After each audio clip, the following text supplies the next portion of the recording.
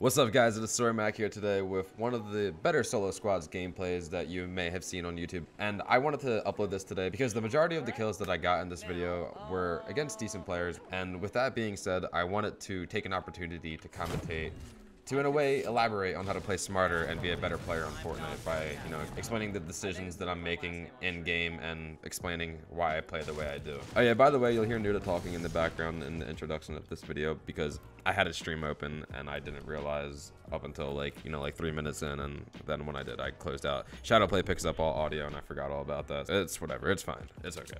Right here, I stopped to use first shot accuracy to my advantage to get easy headshots on the kid since he was just breaking a wall. And when I challenged this kid right here, I wasn't expecting him to take off that much health, and I actually was penalized for switching my pump too fast when I first shot him, and my shot didn't even register, but it gave me a red X, which is really weird. I hope that gets fixed.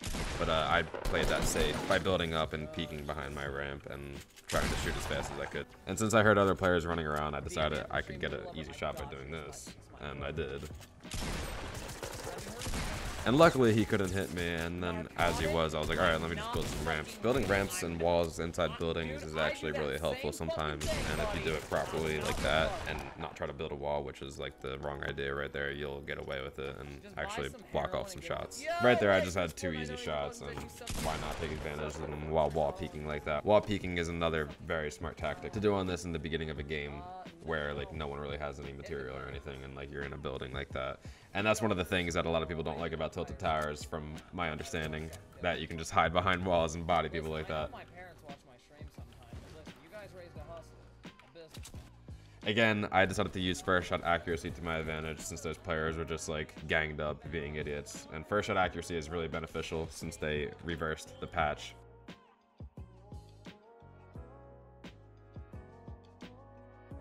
I'm using the double pump here, which is actually really good still, surprisingly. With all these recent updates with them trying to slow us down, the double pump still kind of works. It's not fast in any way, but it's faster than just waiting for your pump to cock back. I'd say it's probably like a half a second faster. And now that I have another squad on me, I thought I need to get the high ground.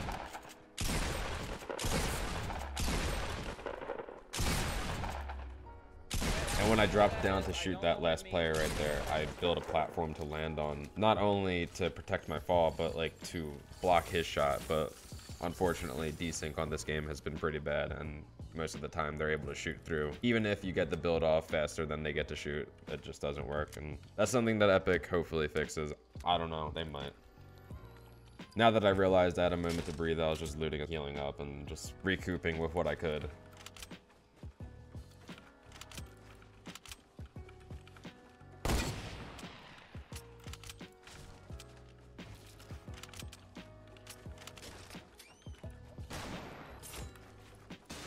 When you're playing solo squads, sometimes it is hard to decide on who to go for, and I was definitely having some trouble with that, but I realized getting the guy on the roof would be the best option because he has the higher ground. I don't want him to like be above me shooting me while I'm like rushing his teammates that are like in the building, on the ground, wherever they are, so I went for him first.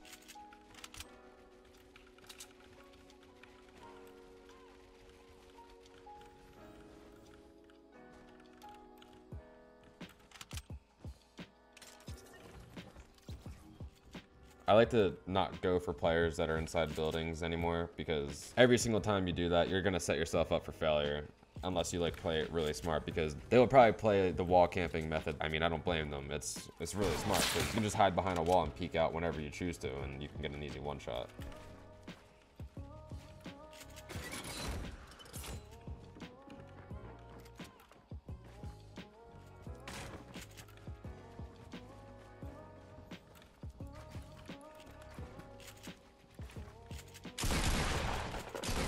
The double pump working like a charm. Luckily that roof was already destroyed, because if I tried to break in, he probably would have waited for me.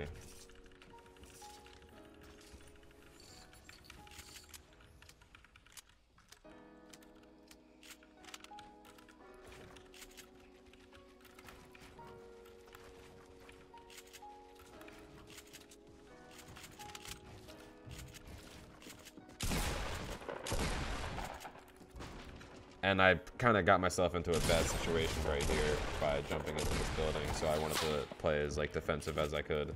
So I'm like editing to get out and everything. And then I thought like, why not break in right here and try to power swing to get through and get into the building before they even realized I was breaking in.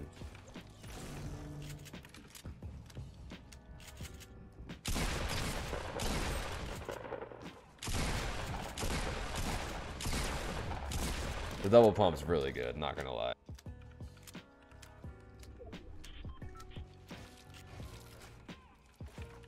I hear players all in this building, and I wanted to try to play smart and try to scavenge for any loot that I could and see if I can get full shield, but I couldn't. And I picked up the blue tack because double pump will only get you so far in solo squads against teams when you're literally one lone wolf.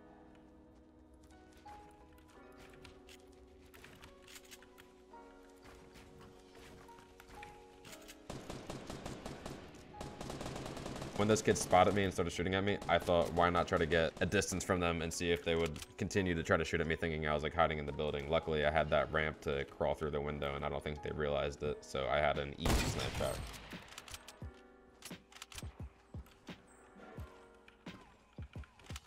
And now that I downed the kid, I wanted to rush up there to see if I could get his teammate while he was healing him or something, because I figured he would try to rest him right away. But he actually didn't, and I almost set myself up for a bad situation.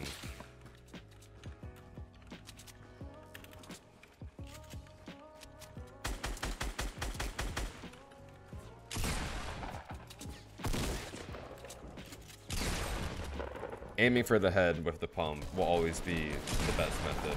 I can't use attack on its own, because if you try to aim for the head with attack, like, it just never works. Even when I'm in an editing situation or I'm building really quick, I will still choose to pull out the pump before the attack, because I never can get a one shot with attack.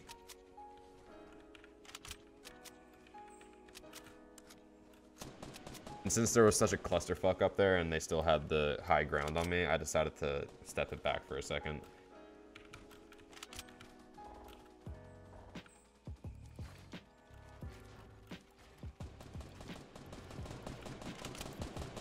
And luckily, I had the opportunity to wait for them to stand still because they were shooting at other players. Something bad that I did was just stand still and not protect myself. You want to protect yourself when you're waiting to shoot somebody, like in that situation I was just in.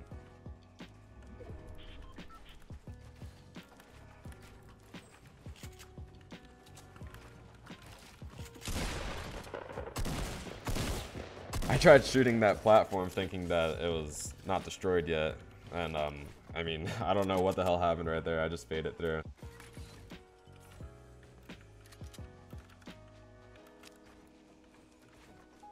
Right here, as you can tell, I have 19 kills with 30 people remaining still. The storm's coming in, and there's still players back on that hill back there. And I thought, instead of trying to get more kills and kill hog a little more, I'd jump out of the way to like actually like protect myself and not have to deal with the storm and not have to deal with like healing myself, and maybe not making it because it was like such a far hike. You have to rotate early, and if you don't rotate early and play like that, like, you're most likely going to set yourself up for failure, because there's other people that are rotating earlier and they're most likely going to storm camp like you see me doing here, and it's just an easy way to get kills. Like, everyone will take advantage of that when they have circle advantage on you.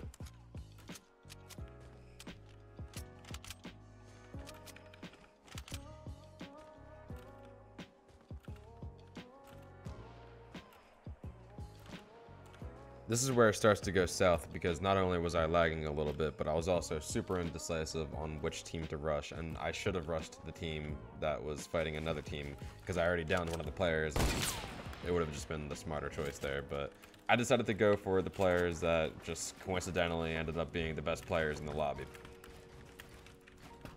Right here, I shoot my shot, 2018, and I got so screwed over. Like, that shot went directly through that man, and you can see if you slow it down, the entire spread goes through him, and I just kind of fucked up, not knowing what to do, and there was just 3 of them, and I really was just screwed from the get-go fighting these guys. If you run across a really good team in solo squads, there is like a 1 in 14 million chance, like Dr. Strange said in the Avengers, winning that battle against them, and yeah.